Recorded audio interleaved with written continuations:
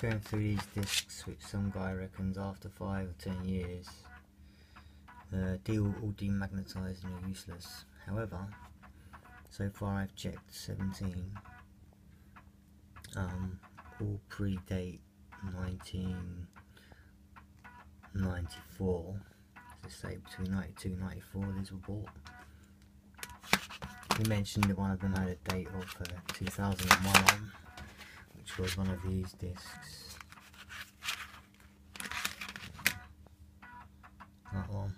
Actually, that's just when I actually wrote over it in 2001. This disc would have come with the sampler, which I got in 1992 from my old S1000 XL. Actually, it's not even from this sampler.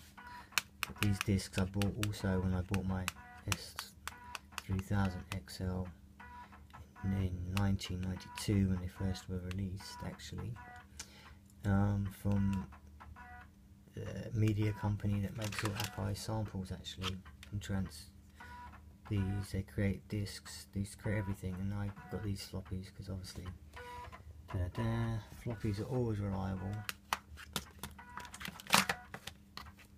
That's all there was in the day. I mean, now I use zip discs, also from that time, which are completely fine as well.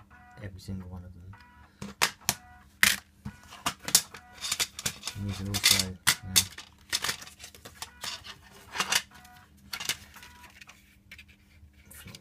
effectively hard floppy, high spinner floppies, got a 100 megabyte jobbies.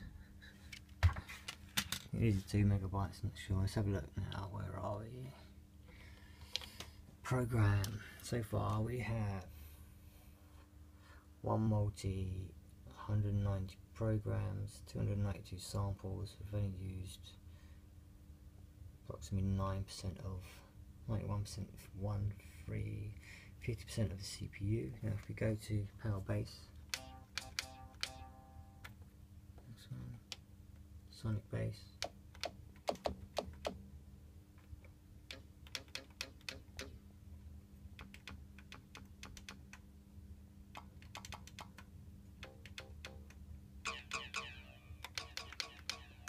clicking through samples, this is flicking in program mode.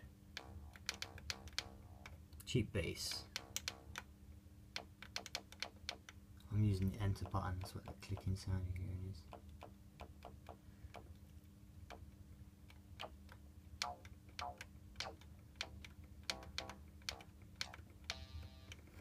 Yeah, at the moment there's 190 programs in there.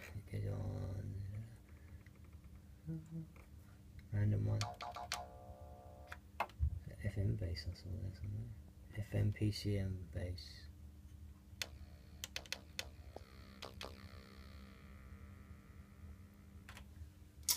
There you go.